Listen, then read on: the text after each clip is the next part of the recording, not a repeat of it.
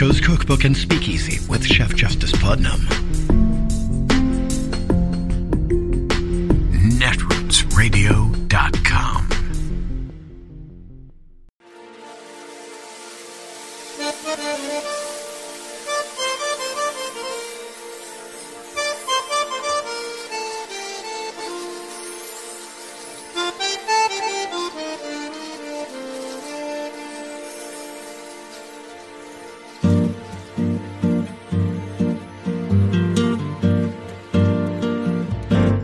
Je voudrais du soleil vert, des dentelles et des théâtres, des photos de bord de mer, dans mon jardin d'hiver.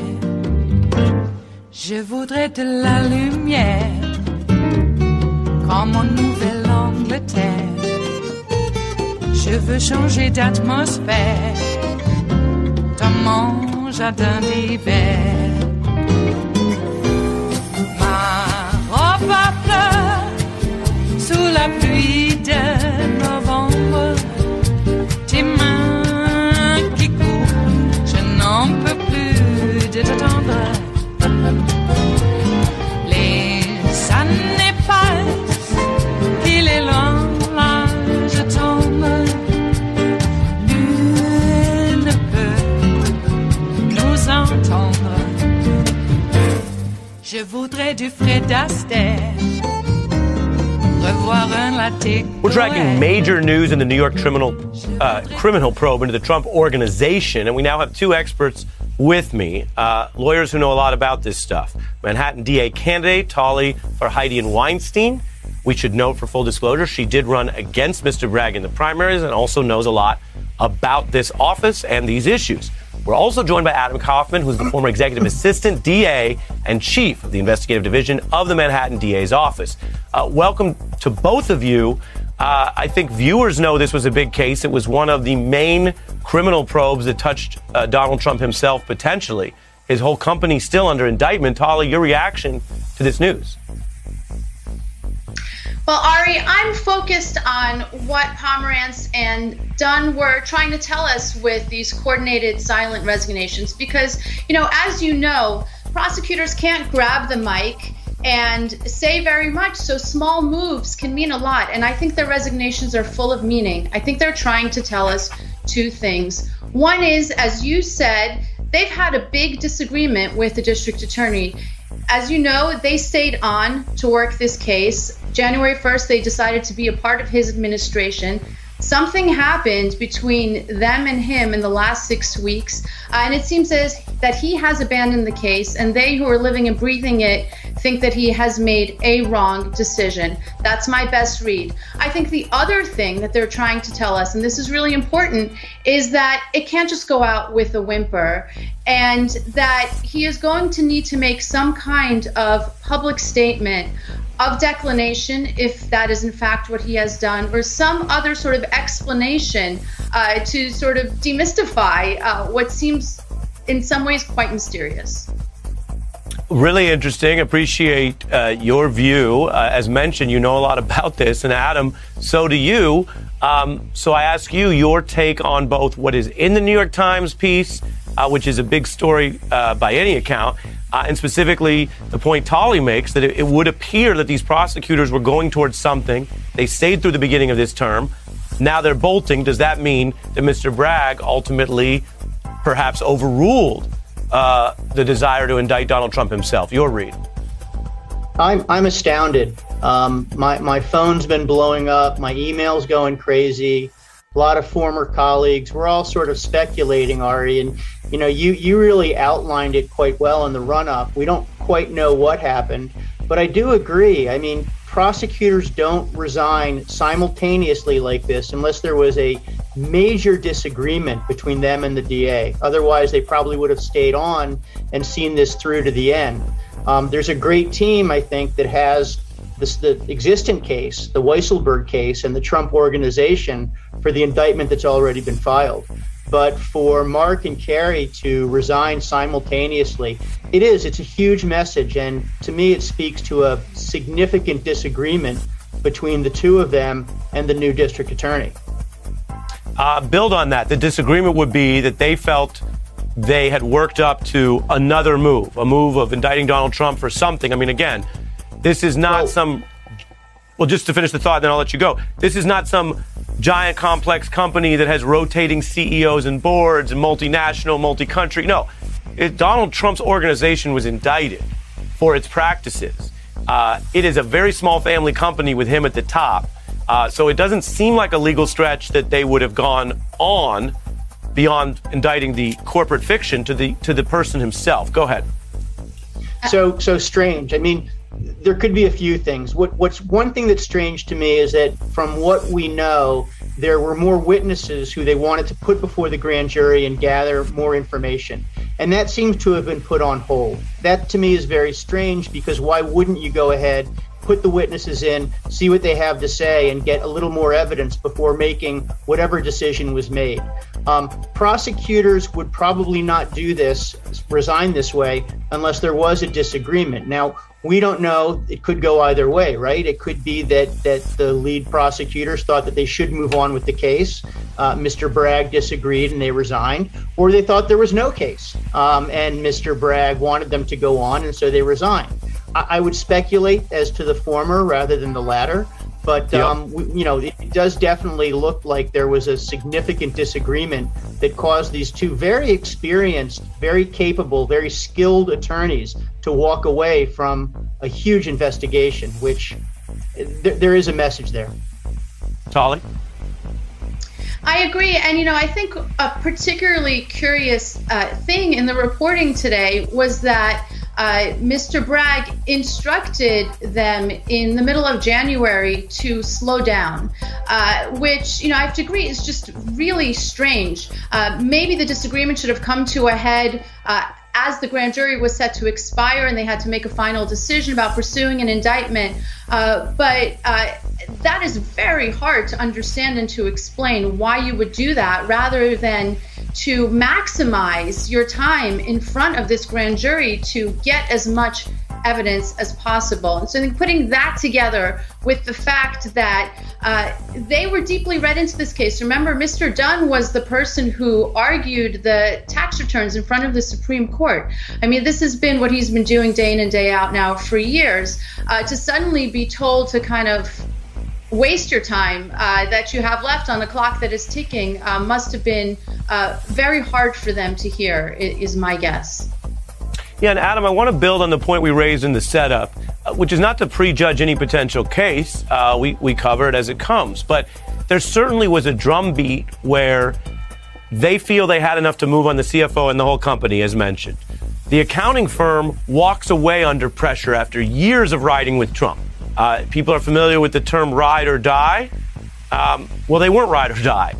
The heat got to the point that they said, you know what, we can't stand by this. Apparently this stuff is false. That in the so-called Humpty Dumpty case hurt Trump as well. And so there was the sign that the pressure was working. Does that mean that you have a bulletproof case against someone who ducks email and responsibility and paper trails? No, it doesn't, but it certainly seemed to be going that way. Can you think of any valid reason why Mr. Bragg may have looked at this and said, in all fairness, there just wasn't any case on Trump? I mean, sure. That's, as you said in the run-up, reasonable lawyers can look at any set of facts and come to different conclusions. What I keep coming back to is that these two very experienced attorneys, experienced prosecutors, both have been on both sides they both have huge track records as former white-collar defense attorneys. They're leaders of the defense bar. They came on to the DA's office. They ran this investigation. As Tolly said, this went up to the Supreme Court for Kerry to argue that motion. Big win. And big win. Yeah, I mean, if it were a typical disagreement or the case is sputtering out, then I would expect them to stay on, let the grand jury expire, and there's no action. That would sort of send one signal that we just didn't have enough evidence here to go forward. But this simultaneous resignation, 6 weeks into Mr. Bragg's tenure as DA, it just sends a message that they had a belief about the case that he would not sign on to. It's pretty. I mean, that's the only reasonable explanation to me. And Tolly, this job is very high profile in New York. It's not something that nationally everyone may keep track of, but Mr. Bragg has been immediately under vice pressure from police unions, the police leadership, doing a dance with the mayor, pressure from Albany. He is a rookie. I emphasize, only out of fairness to our viewers, the disclosure that you ran against him. That doesn't make you unique. We have guests all the time who have experiences and know people in public life. But with that disclosure made, do you think that at some level this was too much pressure for him to handle and that he sounds different than he did when he ran? Well, I can't speak to what he's thinking about, Ari, but you are right to say that this office is a local office, but one with national scope. And I think that it's just not possible for this to be treated like any other case and for us not to hear from him as to what he is thinking about his ultimate decision in this case. Obviously prosecutors can't make a public statement every time they decide not to bring charges. That's just not going to fly here. History is watching him, and this is bigger than whether he has had a rough start, whether his policies so far have been received favorably or unfavorably by people in Manhattan. This is really about making sure that there's not just accountability, but really confidence in institutions like this one, that good choices are being made and that the right thing is being done. It is Thursday, the 24th of February of 2022, and you are in West Coast Cookbook and Speakeasy. I am your chef de cuisine, Justice Putnam. Gunner, the English Bulldog, is our snoozing sous chef. And our daily special is Metro Shrimp and Grits Thursdays. A little bit of jambalaya, a little bit of spice in your life, as if, well, chicken Kiev is not enough spice for you. Well, chicken Kiev in and of itself isn't necessarily a spicy dish, but looks like Russia has made certain that will be the case. And when I say Russia, of course, I don't mean the Russian people. We mean the demagogue madman who's running the show, the mobster, Vladimir Putin. Wow. He wishes it was 1975 again. Or, I don't know, maybe he wants it to be 1945. He hated Yalta. Well, so did we. We should have never given up all that land to Stalin. But I got to tell you, the tanks were already there. I don't know what FDR could have done. But, hey, here we are again. At least we're not mired in Afghanistan. At least. I know that Joe came out and said that really military involvement from the United States is off the table. But we do have an agreement with the UN and NATO, and we will be part of, I think what they call it is an expeditionary force. We need some blue helmets on the ground. And they need to be able to, shall we say, enforce the peace. Putin is not going into Ukraine with peacekeepers to denazify a country run by a Jewish guy. Please. I just love it. He calls, or they call, he and they in the Russian leadership are calling the government of Ukraine a junta, a fascist junta. I'll tell you what a fascist junta is. Russia. Wow.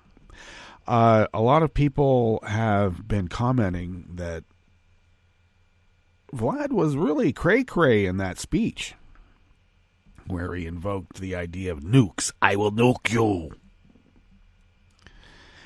I thought maybe some of this bellicose behavior right now, I'm just wondering if this is long-term COVID symptoms.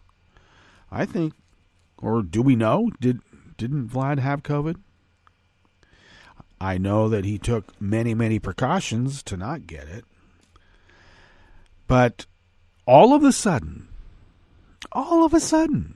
this is happening. It's only been in the works for decades, but all of a sudden it's happening. Yeah, the concept of time to Russia or a Russian is a little bit different than the go, let's get it right now American attitude about time. All right? They don't go on to the 50, 70-year plan and just go, that's a long time. I don't know if I can take it. Nope. Short amount of time. Okay? So, Vlad is out there warning the world, and the United States in particular, I will nuke you. And then Fox, Murdoch, and all of the Republican Party stands up and says, can we help? Why don't we sanction Murdoch and Fox? I mean, we gotta. Can't have that propaganda outfit spewing this BS on a nightly, 24-hour basis. It's bad enough that we got 73 million people who will take up arms against the United States and help Vlad take over. No wonder Mary Garland is keeping it close to the vest.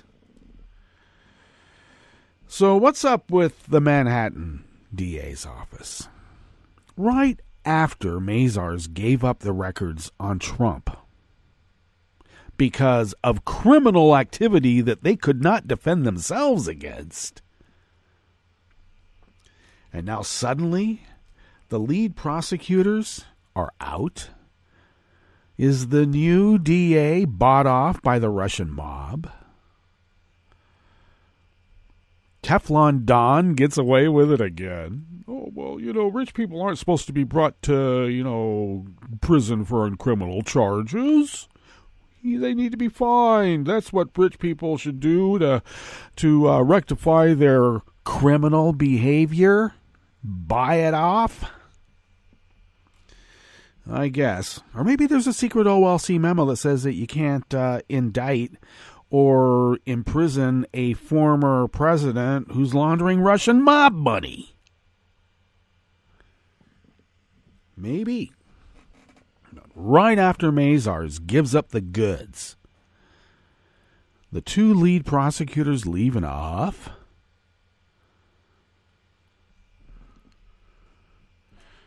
Something's fishy in Denmark. Something stinks. Will we find out? Well, I hope that we get to listen to the two prosecutors who left. I hope that they give some sort of public statement. And the new DA, Bragg, needs to, explain himself. He does. So maybe Vlad started this war to take the heat off Donnie because of the Mazar accounting firm giving up the goods. And the Manhattan DA being bought off or threatened. I want to know if there was a horse's head in the Manhattan DA's bed when he woke up in the morning. We're going to make you an offer you can't refuse. You killed my favorite horse. I don't know. Something happened.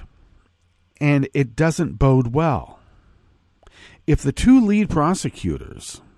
Now, this is what's confusing. This new DA actually was part of, and I believe argued in court to bring the Trump organization to heel and fine them, the $20 million? I think that was, that prevents the kids from being able to run a charity. And now he comes in on the case when two well-respected national prosecutors, attorneys, one who's an expert on RICO and was brought in specifically to apply RICO to this, resign and protest? Or was Bragg reminded that there's a lot of high-rises to have some convenient falls? Don't be moving a piano into a condo you don't own. Nothing bodes well with that. It has a track record, in fact. Something happened there. And Trump is up to his eyeballs in criminal activity. We've known it forever. You don't get kicked out of the Sharper Image just because, I don't know, you have a defective product. You don't get kicked out for that reason. You're not denied ownership of an NFL team because, I don't know. Think of it. As corrupt as the NFL is, they wouldn't take in Donald Trump because he was too corrupt, or is too corrupt. And that's why he started the USFL. And look how great that was. Everything he touches. Everything. And now representative democracy is on the table. Yes, it is. The hammer and the sickle.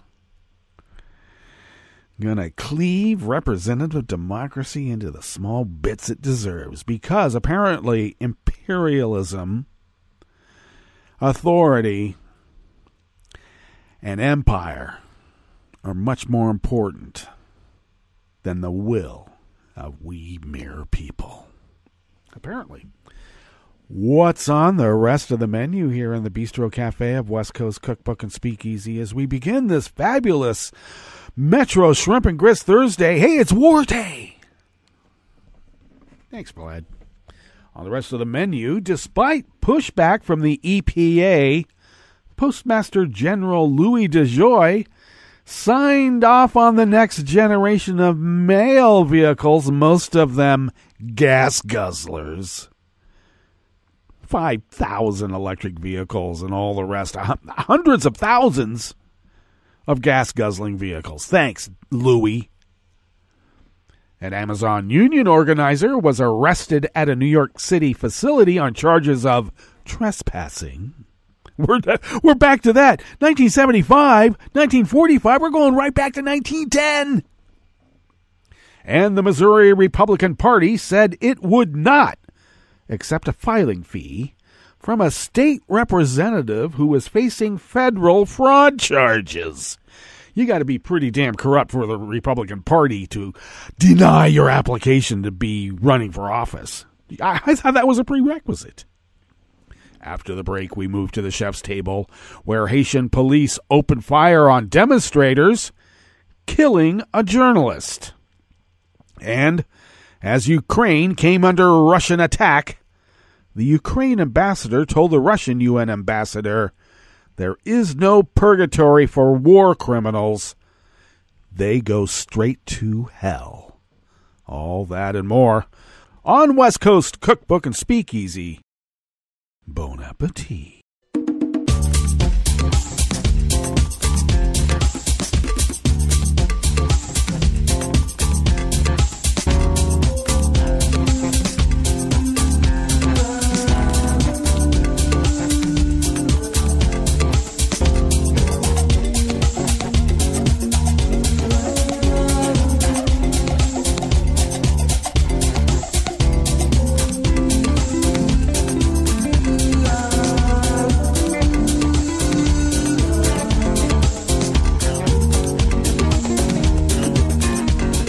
Near the bottom of our homepage at netrootsradio.com, to the right of the page is the chat room link, and the chat room is monitored by Kelly Lincoln. Busy as she be, she always has time for Netroots Radio, so thank you so much, Kelly. To the left of that chat room link across the page, near the bottom of our homepage at netrootsradio.com, is the link to our Patreon page. And if you could become a recurring Patreon of Netroots Radio, and if you could afford to send us what you might spend on an espresso-type coffee drink, for instance, if you could send those funds our way once a month, we are able to stretch those dollars beyond compare, even during these perilous times. And then we pay our bills and pay off the continuous upgrades of software and hardware. How dare they? Even in these perilous times. But your help helps us, because we take this, this civic duty of running this powerhouse of resistance quite seriously. And we've been doing it for almost 11 years. In about a month or so, less than that, just a few weeks, we will be officially celebrating our 11th anniversary of when we went totally 24/7, 365. We were inching along and getting our feet under us when we began, and then we went full bore and have not stopped. And we have not stopped because of folks like you who encourage us, and that encouragement is very helpful, and thank you for helping us once a month. Boy, these bills keep going up. Everything does, doesn't it? Thank you. If you would like to follow Netroots Radio on Twitter, it is so simple. You just go to @NetrootsRadio. How simple is that? Tom takes care of it, and we thank Tom for that as well. Busy as he be, he always has time for Netroots Radio, and we appreciate all the help that you guys have been giving us over all these years. Hey, we're a team. All right. You can follow me on Twitter @JusticePutnam because, I post the show notes and links diary on Daily Kos about 10 minutes before showtime, and they get that linked up on Twitter and other social media platforms. The show notes and links, of course, are the important part of the show because that's really where the real reportage can be found. Follow the show on Twitter @CookbookWest, and please do pick up podcasts by way of Spreaker, Stitcher, TuneIn, iHeart, YouTube, iTunes, wherever podcasts can be found. And do not forget that the Netroots Radio Library Deep Archive can be found at the Internet Archive at archive.org, Netroots Radio Library. Yeah. We'll get that general link up on the homepage real soon, as I've been mentioning, because we have the yearly update on that page coming up soon. And, of course, you can find West Coast Cookbook and Speakeasy Deep Archive link on the show notes and links at Daily Kos. And, when I'm posting it on Twitter and others, that'll take you there.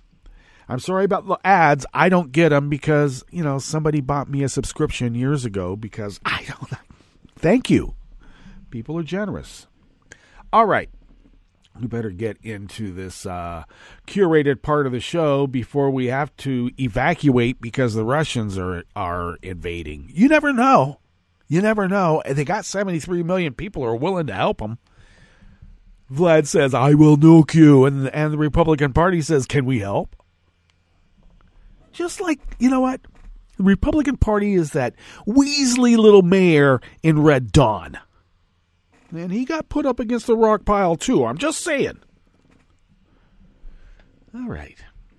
This first offering here in the Bistro Cafe of West Coast Cookbook and Speakeasy is out of the Associated Press by David Sharp.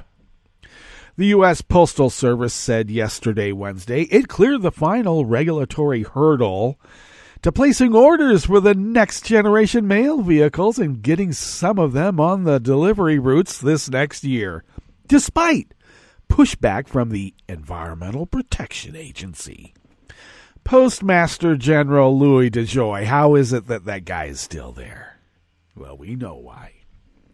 Said the completion of an evaluation required by the National Environmental Policy Act is an important milestone for postal carriers who have soldiered on with overworked delivery trucks that went into service between 1987 and 1994.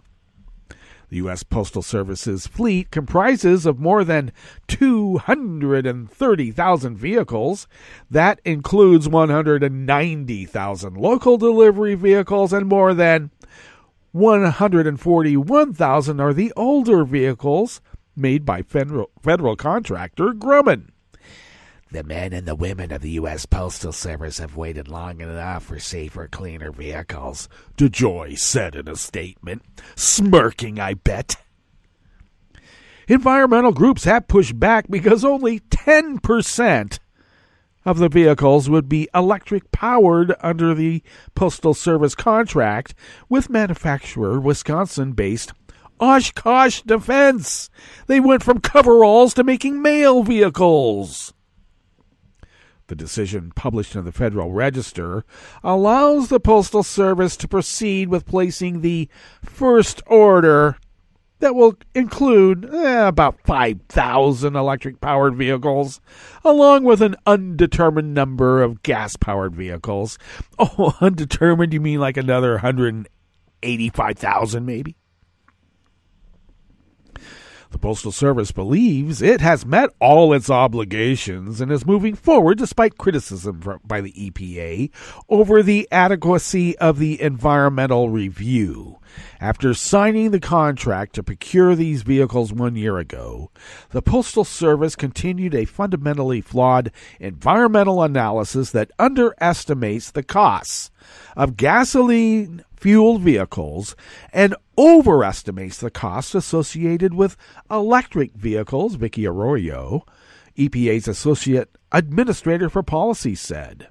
Brenda Mallory, chair of the White House's Council on Environmental Quality, criticized the Postal Service as, quote, out of touch with technology and, quote, putting itself at a disadvantage compared to competitors. Well, that's the whole point. DeJoy wants to destroy the U.S. Postal Service and privatize it.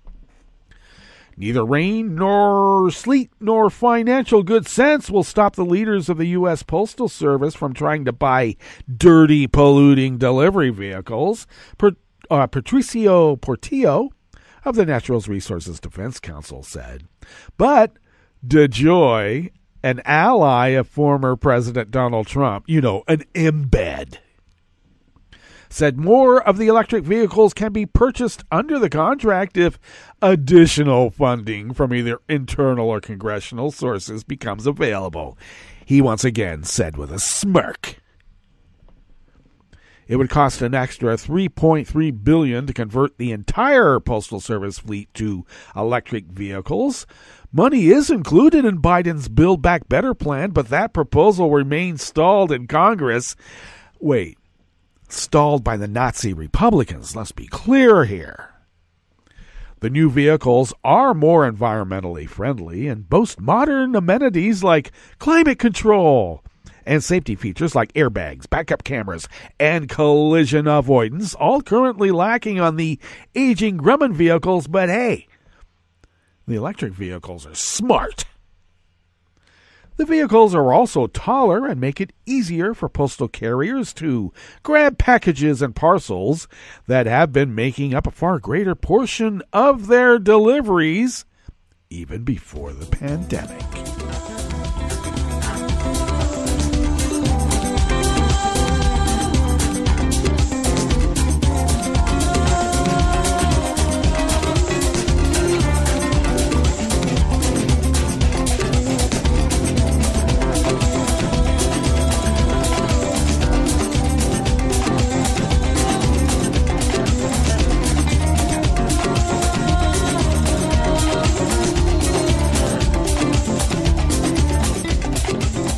That the Associated Press brings us this next offering here in the Bistro Cafe, part of West Coast Cookbook and Speakeasy, Metro Shrimp and Grist Thursdays. A former Amazon employee who is leading a push to unionize a New York City warehouse of the online retailer was arrested along with two others yesterday, Wednesday, after authorities got a complaint, I wonder from who, about him trespassing at the facility, police said. Christian Smalls faces charges of trespass, resisting arrest, and obstructing governmental administration. The New York Police Department said he was giving a desk appearance ticket and later released. Workers at Amazon's Staten Island facility are getting ready for a vote in late March on whether to unionize. Police said Smalls refused to leave the site when officers asked and was taken into custody. Two other men who police said tried to interfere were also taken into custody. Oh, you mean people who want to unionize. The other two men, both Amazon workers, were also facing obstructing governmental administration charges and were given desk appearance tickets. Seth Goldstein, a lawyer for the group Amazon Labor Union that's spearheading the unionization push, said Smalls was merely dropping off food for workers when the trespassing complaint was made. This is simply Amazon creating a situation. It's a bad look, he said.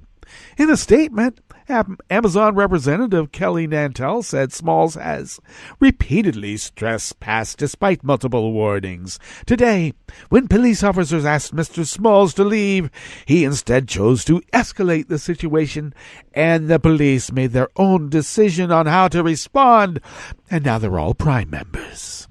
I added that last part. Smalls, age 33, was fired from Amazon after he organized a walkout at the beginning of the pandemic over safety concerns. The company said he had put others at risk by violating distancing rules. Oh, how cute. Amazon workers in a Bessemer, Alabama facility are also pushing to unionize. If either effort is successful, it would mark the first unionized Amazon facility in the U.S. The unionization battles have put a spotlight on Amazon and how it treats its workers. Pro-union warehouse workers have complained of long shifts and little time to take breaks. Amazon is the nation's second largest private employer, behind Walmart.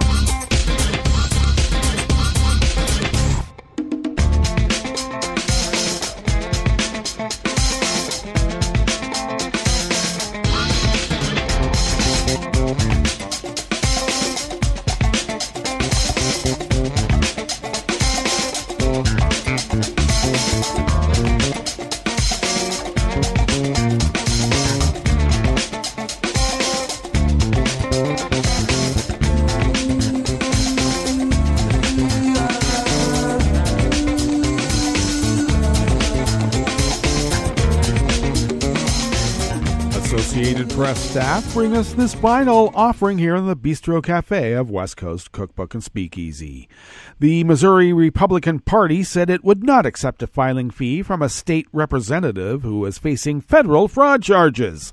Representative Patricia Durgis, a first-term Republican from Nixa, was indicted last year by federal authorities who alleged she filed $900,000 in claims for COVID-19 treatments that were not performed or had already been performed. A 23-count indictment also alleges Durgis, an assistant physician, administered antibiotic fluid, which she falsely claimed contained stem cells as treatment for COVID-19 and other diseases. Missouri Republican Party Treasurer Pat Thomas said the party won't accept Durgis's candidate filing fee as long as she has felony charges pending against her. The filing for the August primary ends on March 29th. Durgis, who was seeking re-election in the House, did not immediately respond to messages sent to her at the Capitol. She has been stripped of her committee assignments in the House, and her narcotics license was placed on probation for 3 years earlier this month. Durgis has pleaded not guilty to the charges, and a trial is set for June 6. Well, let us get to our break now, and when we get back from that break, we will go through weather from around the world, and we will finish up with the stories that we have curated for you today. You are listening to West Coast Cookbook and Speakeasy, and we will be right back. You are listening to netrootsradio.com. Please hang up and try again.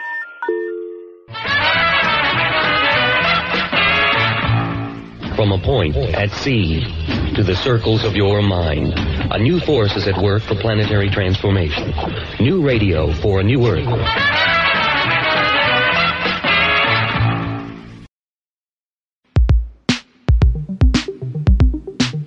This is Scientific American's 60-Second Science. I'm Ashley Papp. Monogamy in animals, and let's be honest, in humans too, is a funny thing. Only a few animal species have been lumped into the one partner for life category, and even then, there are exceptions to those rules. Prairie voles are furry little rodents that live throughout North America. They're a particularly interesting species because they form lifelong partnerships.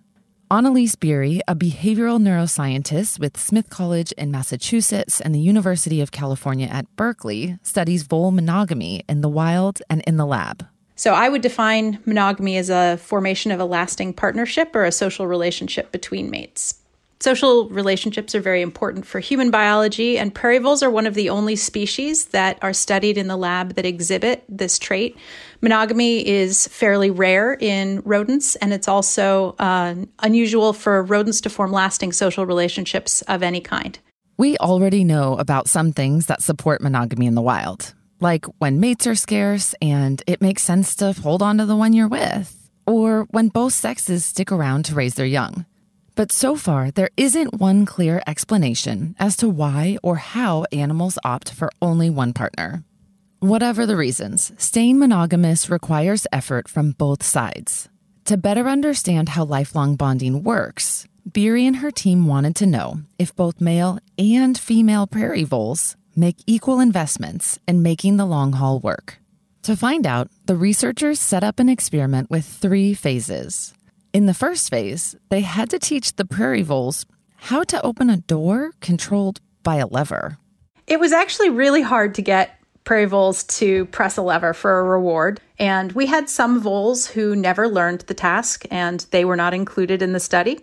We had other voles who learned to press the lever in non-typical ways. One female liked to sit on the lever in order to activate it.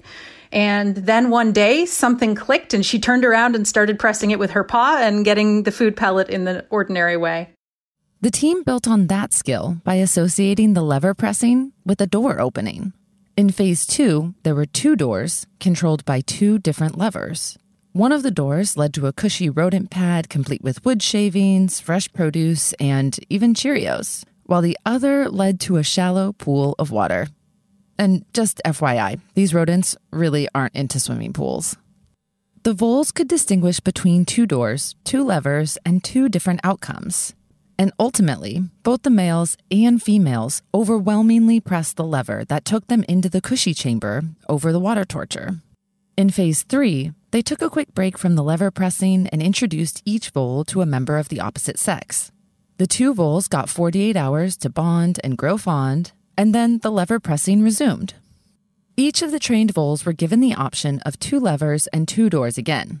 But this time, one of the doors led to their partner, and the other led to a new member of the opposite sex.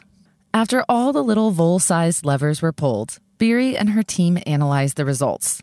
They found that even when it comes to monogamous prairie voles, males and females sometimes have different priorities.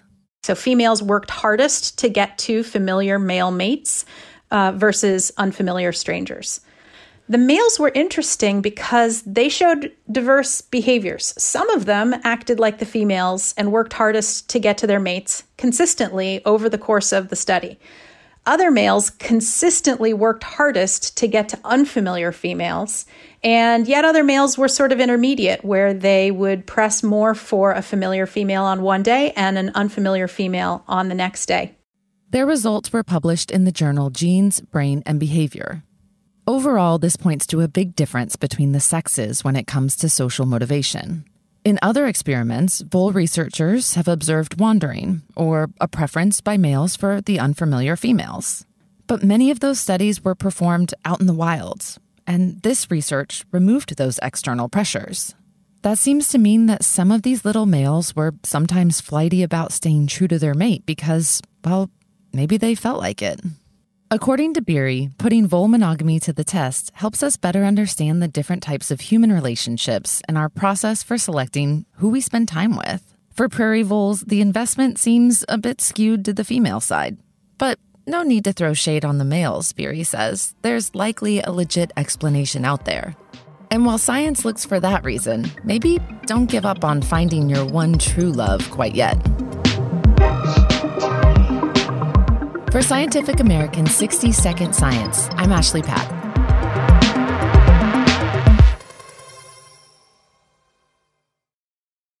This is an important message from the U.S. Department of Health and Human Services. When it snows this winter, make sure you clear more than your driveway. Before you hit the road and before you get in the driver's seat, check to be sure that your vehicle's tailpipe is clear of snow. If the tailpipe is blocked, carbon monoxide, an odorless, colorless, and deadly gas produced by your engine can build up quickly inside your vehicle, poisoning anyone inside. To learn more, call 1-800-CDC-INFO. That's 1-800-232-4636. Hi, it's Tom. Could we humbly suggest your donation to netrootsradio.com? All we've got to run this 24-hour powerhouse of progressive resistance radio is what comes out of our own wallets. And you are our biggest donor. It doesn't take much, $3, $5. Just go to the bottom of our netrootsradio.com page and hit our secure donate button. Heck, you can even make a recurring contribution. So donate what you'd like at the bottom of our netrootsradio.com's homepage. Because you are our biggest donor. netrootsradio.com. Together, we are Resistance Radio.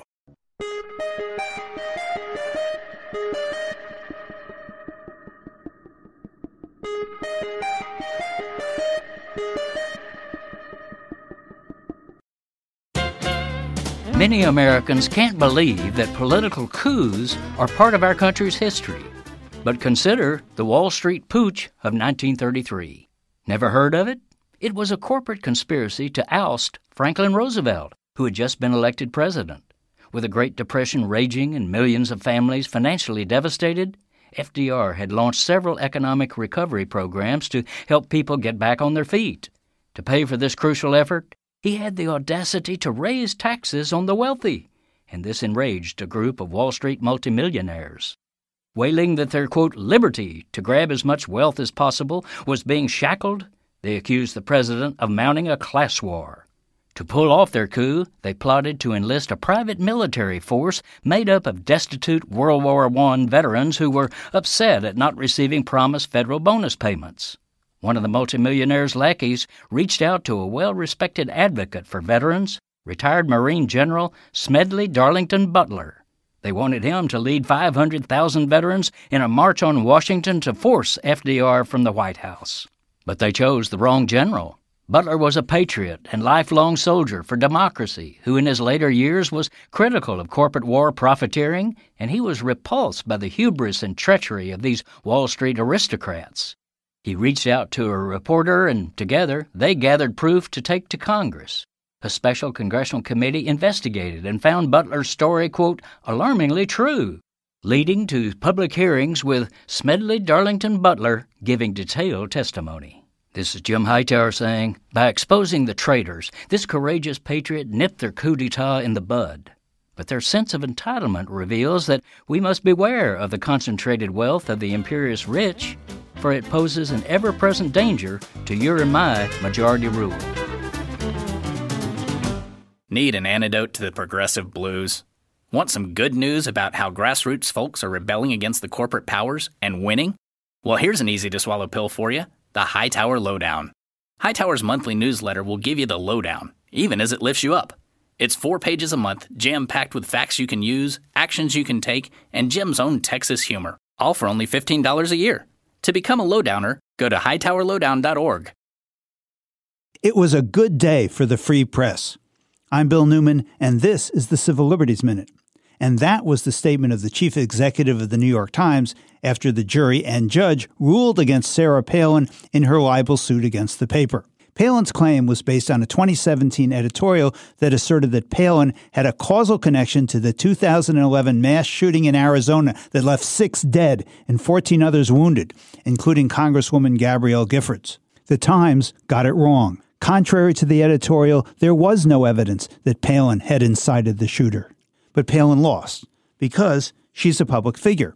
And a public figure in a libel case must prove that the newspaper published the falsehood knowing that it was false or with reckless disregard for whether it was true or not, what the law calls actual malice. It's a high standard, protective of the press, established by the Supreme Court in the 1964 case of New York Times versus Sullivan. But after the verdict, the press is not resting easy. Palin's case laid bare the Times' sloppy journalism in this instance, mitigated by its prompt correction and retraction. But this case has focused debate on how, in this case, or more likely in another, the High Court will rule on how much a free press guaranteed by the First Amendment should be protected, on whether New York Times versus Sullivan should be affirmed or not. The Civil Liberties Minute is made possible by the ACLU because freedom can't protect itself. I'm Rick Smith, and this is Labor History in 2. On this day in labor history, the year was 1965. That was the day the Drug and Hospital Employees Union Local 1199 sent a telegram to President Lyndon Baines Johnson. The message declared the union's stand against U.S. involvement in the Vietnam War. They were the first union local to take an official stand against the war. However, it should not have surprised anyone that Local 1199 was willing to take such a public stand. From their founding, they have been deeply committed to broad social justice unionism. The union started in 1932 in New York City. In the beginning, their membership was mostly Jewish men working in drugstores. During their first decade, they led pickets for a living wage and against segregation. During the 1950s, they held organizing drives in the city's not-for-profit hospitals. This brought many African American and Latino women into the union. These workers were often paid wages as low as $32 per week and worked extremely long hours. The union helped them win a $100 a week minimum wage. The union had become an important voice for workers in the city's nonprofit hospitals. Dr. Martin Luther King Jr. called Local 1199 the authentic conscience of the labor movement. The union expanded its organizing beyond New York in 1969. They helped organize a successful strike of hospital workers in Charleston, South Carolina. From there, they launched organizing campaigns of hospital workers in other states. Over the years, the union has stood in solidarity with Cesar Chavez and Dolores Huerta's efforts to organize farm workers. They opposed apartheid in South Africa. They were also an early opponent of the war in Iraq. Today, the local is affiliated with SEIU, the Service Employees International Union. Like what you hear? Check out more at laborhistoryin2.com.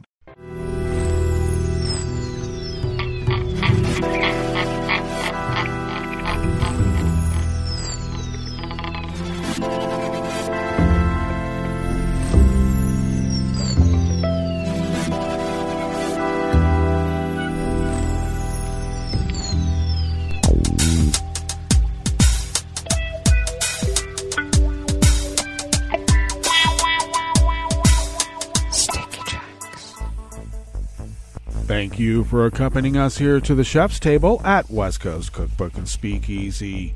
Metro Shrimp and Grits Thursdays. We always begin, whether from around the world, along the banks of the Rogue River, in the Rogue River Valley of Southern Oregon on the west coast of the continental United States of America, where it is currently 20 degrees Fahrenheit.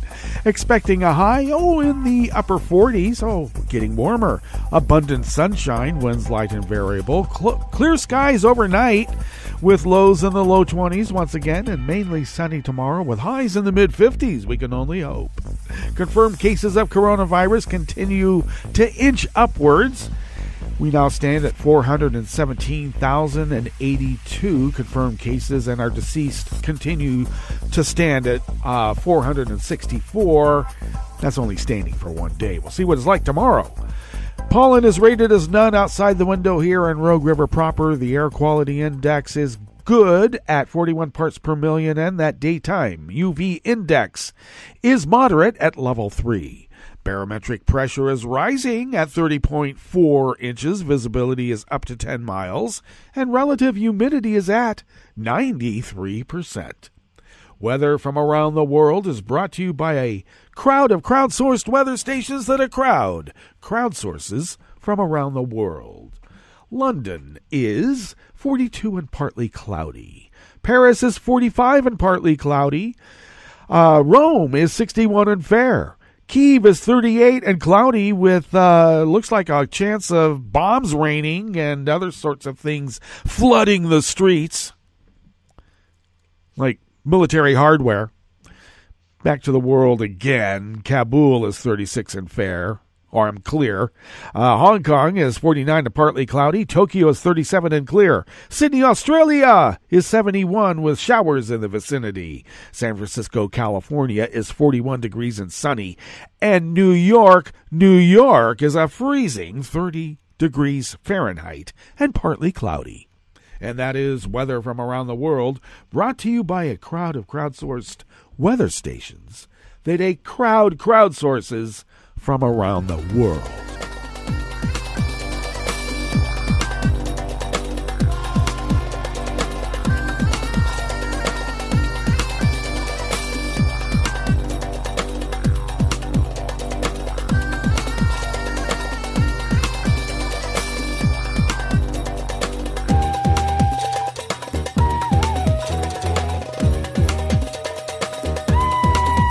Ralph Teddy Errol and Jessica Thomas of Reuters brings us this first amuse-bouche here at the Chef's Table at West Coast Cookbook and Speakeasy.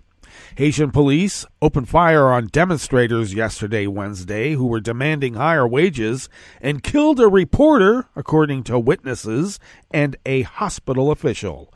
2 other journalists were shot and wounded at the scene in Port-au-Prince, where hundreds of Haitians gathered to call for a higher minimum wage than the one approved this week by the government of Prime Minister Ariel Henry. A passing police vehicle fired at protesters, according to a Reuters witness and a union leader present. Dominique St. Eloy, a union leader who was at the demonstration, said it was calm when police began shooting from the vehicle. The protesters were mostly from the garment sector, which exports finished products to U.S. retailers. Those workers received a 37% increase that took their wages to just under $7.50 a day, half of what the union leaders had demanded. The Prime Minister later condemned the brutal acts and pledged to protect peaceful demonstrators.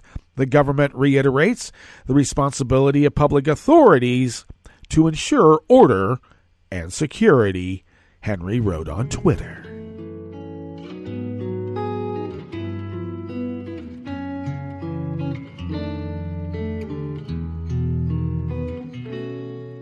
Je te donne c'est mon amour pour la vie entière. La promesse de me trouver à tes genoux. Aussitôt que tu m'appelles, rester toujours fidèle. C'est tout, c'est tout. Je te donne tous mes printemps, mes étés de mer. Mes automnes, quand les feuilles tombent partout. Si ce n'est pas une bonne affaire, je te donne tous mes hivers. Michelle Nichols and Humira Pamuk of Reuters brings us this final amuse-bouche here at the Chef's Table at West Coast Cookbook and Speakeasy. The United States and other United Nations Security Council members slammed Vladimir Putin yesterday for attacking Ukraine as the 15-member body met in New York to try and defuse weeks of mounting tensions. At the exact same time as we gathered in the council seeking peace, Putin delivered a message of war and total disdain for the responsibility of this council. This is a grave emergency, U.S. Ambassador Linda Thomas Greenfield told the council. In an address on Russian TV broadcast at the same time as the UN Security Council began its meeting, Putin announced his military operation in eastern Ukraine. Russian forces fired missiles at several Ukrainian cities and landed troops on its south coast. Russia's UN ambassador notified the Council of Moscow's move during the meeting, justifying it under Article 51 of the UN Charter, which covers individual or collective self-defense by states against armed attack. Britain's UN ambassador Barbara Woodward described Russia's move on Ukraine as unprovoked and unjustified. Ukraine's UN ambassador said Russia had just declared war on its country and told the Russian ambassador at the end of the council meeting, there is no purgatory for war criminals. They go straight to hell. Well, that brings us to the end of our broadcast period for the day, but you do know Netroots Radio broadcasts on, and we will meet up tomorrow for Blue Moon Spirits Fridays. So do stay tuned to Netroots Radio all day and all night for all the news as it breaks. And it's breaking news, and it's breaking. So do stay tuned. And we'll meet up here tomorrow, right here in West Coast Cookbook and Speakeasy. Bon appetit.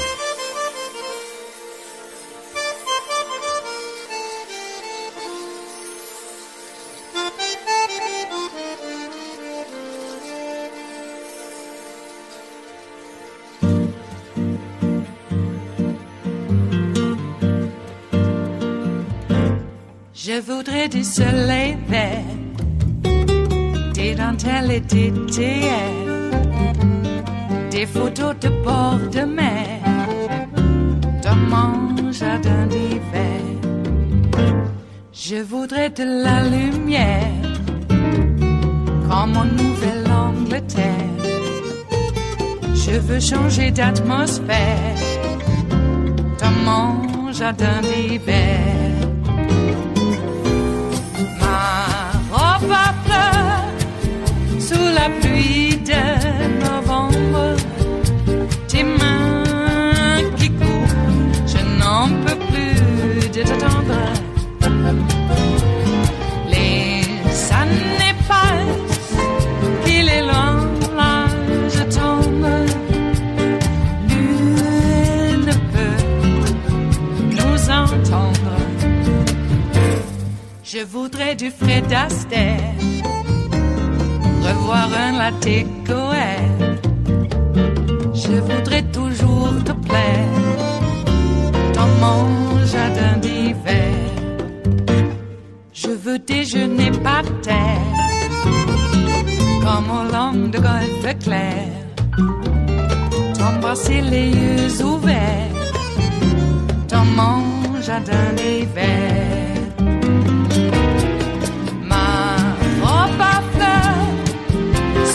Pluie de novembre, tes mains qui courent, je n'en peux plus de t'attendre. Les années passent, il est loin, là je tombe. Nul ne peut nous entendre. Ba-da-da-dum-di-da-dum. Ba-da-da-dum-di-da-dum. Ba-da-da-dum-di-da-dum. Dans mon jardin d'hiver. Ba-da-da-dum-di-da-dum. Ba-da-da-dum-di-da-dum. Ba-da-da-dum-di-da-dum. Dans mon jardin d'hiver. Dans mon jardin d'hiver. Dans mon jardin d'hiver.